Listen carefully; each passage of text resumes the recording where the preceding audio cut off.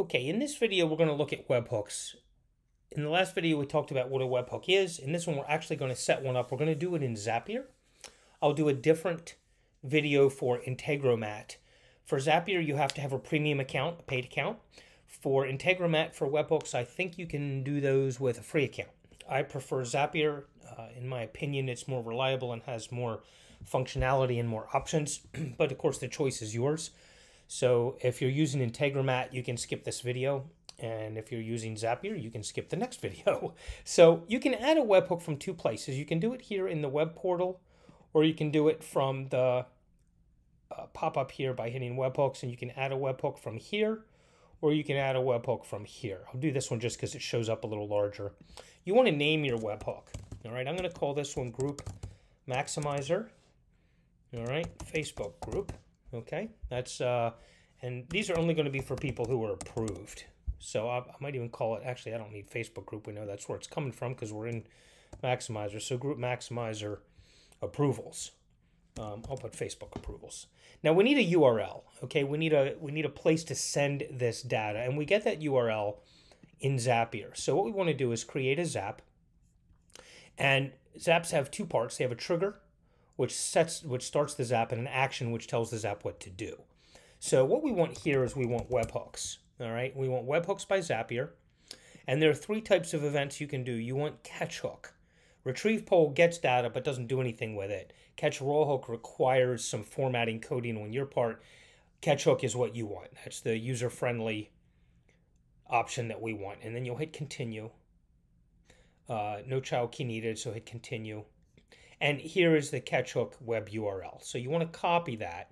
And that just means that this URL, any data sent to this URL is going to do whatever this Zap tells it to do with that data.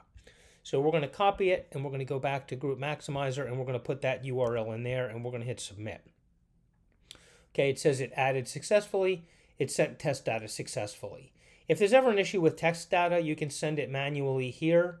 And if you're setting it up in the pop-up window, the test data is this little left-hand icon under actions that has the little box and an arrow. Okay, so, but it already sent it, and we can double check that when we're in Zapier and see if we have it. While I'm thinking about it, let's make this a name, Group Maximizer Facebook approvals. We'll give it the same name as the webhook inside of Group Maximizer just to keep things together. Now we want to test our trigger. It should come back with some data. And it does. You'll see it's got the group name, the group ID. It's got a test, a fake first name and last name and all of that good stuff. Okay, we'll continue.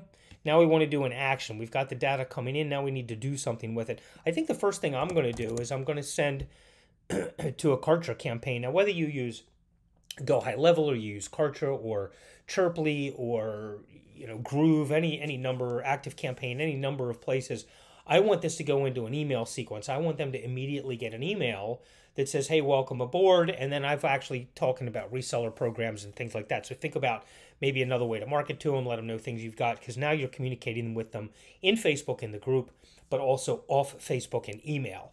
If something ever happened to your Facebook group, you've already got all these people in as leads. So I'm going to do Kartra. And there are a couple of things we want to do in Kartra. Okay. The first thing I want to do is create a new lead. Okay, in some systems you may not need to do this. In Kartra, I found you want to create a new lead and then use the lead to do other things with it. So I've already got my Kartra account connected to Zapier, and we're going to hit continue. And what we want on the email is the email from, let's show all options. Actually, we can just come in here and go email. Okay, we might need to grab some actual data. I don't see, yeah, here we go. Answer 2 has emails. Okay, that is what we want. Answer 2 has emails. So what we want is this information here. Okay, so I think what I'm going to do, yeah, let's try that. I might need to actually run this once just to get some data in there, but we'll find out. Okay, their first name is going to be this from there, right? And just click back out of the box. I don't need a middle name. Their last name is given also. Last name is there. Click out of the little box. I don't need or have any of this other info. I might want some of this other data. For right now, I don't need any. I'm just going to hit continue. I'm going to test and continue, and we're going to see if this goes in. Okay, success. Now what I want to do is I want to add another step to this. So now I've got them as a lead inside Kartra. Now what I want to do is add them to a sequence. All right. I want to add them to a actually need to add them to a list. In Kartra, I need to add them to a list. So we've got them in as a lead.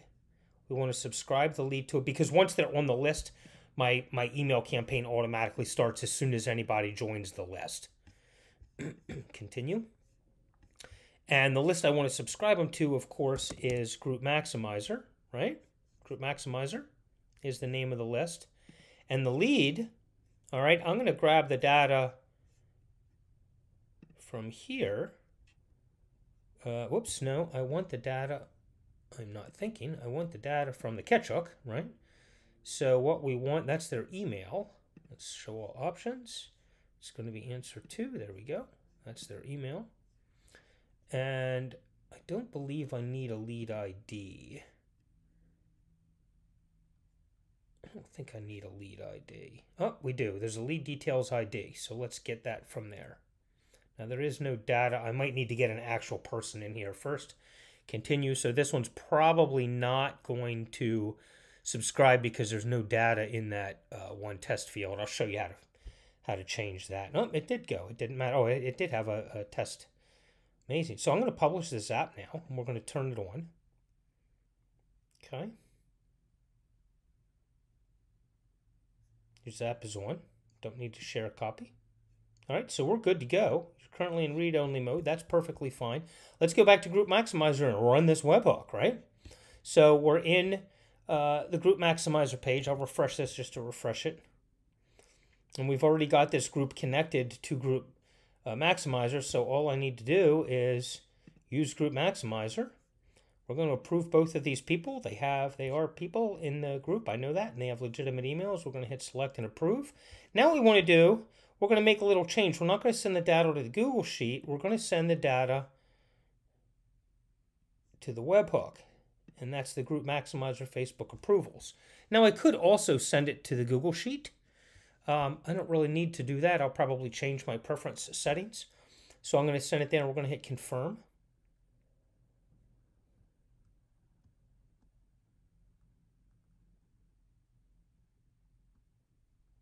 One of them's up there.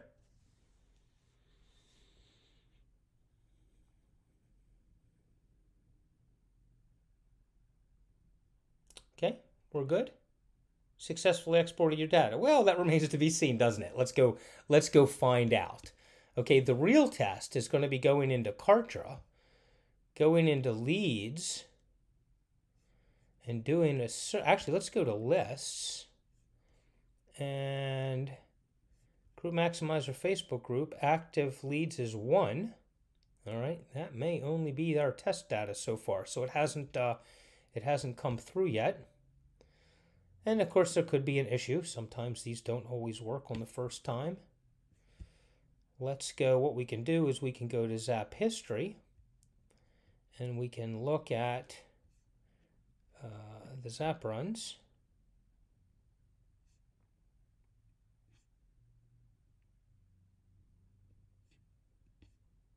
And it looks like it's waiting. It's scheduled. So this may not run immediately. When it says schedule, this webhook may only check every 5 minutes or 10 minutes or 15 minutes. But the fact that it's waiting for data means it's working. It's running. And we had 2 people, right?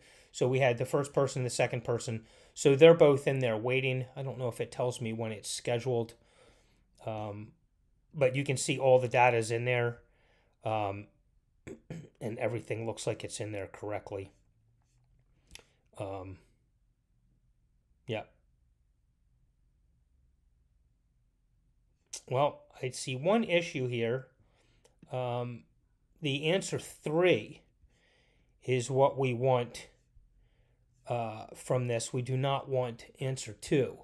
So that's fine. So what we do is now I've seen that. So we're going to go back into the dashboard. We're going to edit the zap and see what we've done wrong. We didn't map a field properly, which is fine, which is perfectly fine. Let's go back to our, whoops, I don't want that dashboard. I want zaps. Come on. There we go. This is all a process. So now I get to show you how we can tweak a zap and do some edits on it if you find an issue. First time you try these things, you know, they may not work properly. And we'll see what we did wrong. Create new lead. I see. So the test answer was answer 2. Okay, so I'll show you how to fix that. All right, in the test, it's answer 2, but I actually created it as question 3. So here's how we fix this. Okay, we need to edit the zap. So click edit. I'm glad I'm getting to show you this. What we need to do when we go to set up an action, set up an action. If you scroll to the bottom, nope, in test action. Let me think. What am I doing wrong? Let's just go back to the beginning. Okay, create new lead, continue. The account, continue. Oh, I see what we do. So let's test the action. We're going to retest and review. And then what we should be able to do, once it's going to check this data and put it up there. Now there's an error because the lead already exists. What we want is to grab more data. I haven't done that in a while. Refresh fields. Did I just wipe them all out? Well, there's a way to bring in additional data in here. Oh, I see.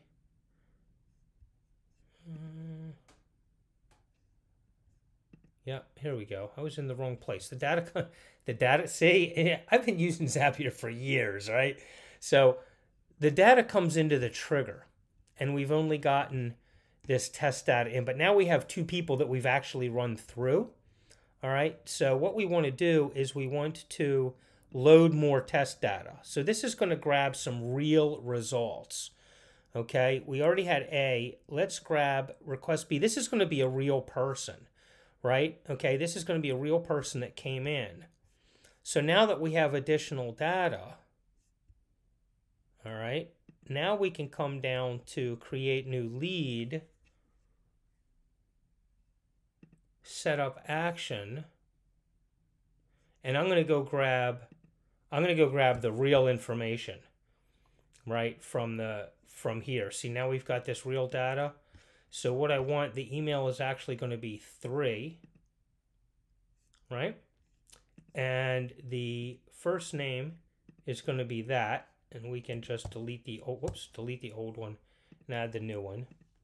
And you may need to do this. You may need to, get your actual data first. And we could have done that in the trigger before I set up the action, and we won't be going back and editing. So that's probably a better way to do it. Last name. All right, and that's all we need is last name, first name, email address. And I hope Fred doesn't mind his info being in here. If he does, I'll take it down and put up a new one. Continue. Fred's a good guy. Testing, continue.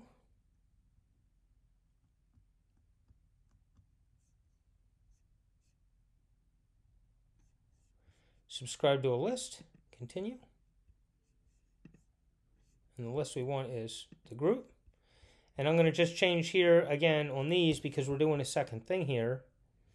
Let's just go in and grab the real data. So the email is going to be the email.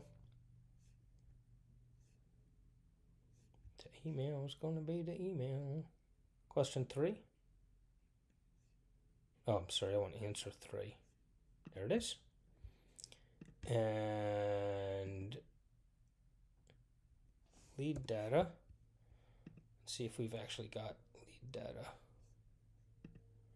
Yeah, I don't think I need that. I'm hoping I don't need that. I believe that will supply that automatically in Kartra. Continue. And we'll test and continue. Let's see what happens. Beautiful. Lead subscribed to list, which means he's also going to get an email from me. and we'll publish that. That's it.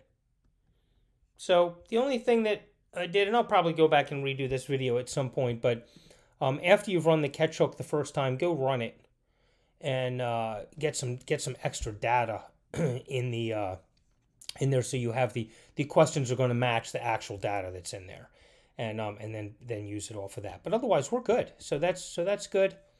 And now you can run a webhook, and I can add other things in there. If I collected a phone number, I could send that out to my SMS marketing campaigns. Other data I could collect. I could send it out to a CRM. I could send it to a Google Sheet. I don't know why I would do that. We can just set up a sheet directly. But there are all kinds of other things that you can do with a webhook. And so now anybody that joins my group is not only going to be in the group approved, but they're also going to be in my email campaign, and they're going to get an email from me that welcomes them to the group and offers some other options that they can purchase more things from me. So hopefully you can use this to maximize your groups. That's the whole purpose of the extension, is to maximize what you're doing with your groups. And when you start adding them to email campaigns and text campaigns and things like that, you can really start to scale and leverage what you're doing with your Facebook groups. So hopefully this has been helpful. If you need anything, let me know.